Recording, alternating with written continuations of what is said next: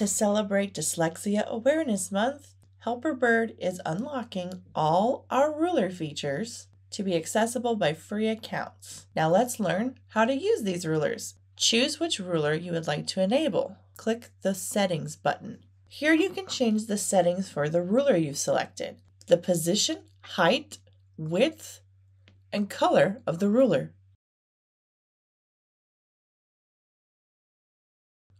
and the brightness.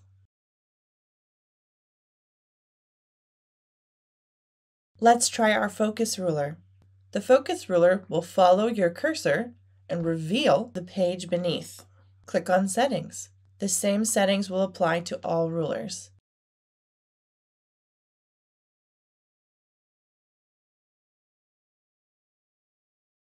And next, let's show the reading guide.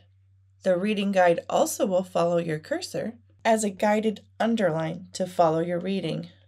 Position, height, width, color, and brightness also available. And that's how to use Helperbird's rulers, now free.